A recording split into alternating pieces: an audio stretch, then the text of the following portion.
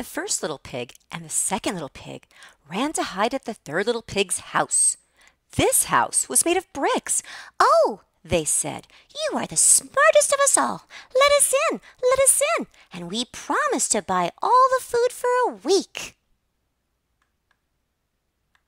The wolf came by, knocked on the door, and asked to come in. "Not by the hair of our chinny chin chins," said the pigs. So the wolf huffed and puffed, and the house did not fall down. The big bad wolf said to himself, "This cannot be. I will climb onto the roof, go down the chimney, and eat those pigs all up." He went down the chimney and landed in a pot of boiling water. He ran away and never came back.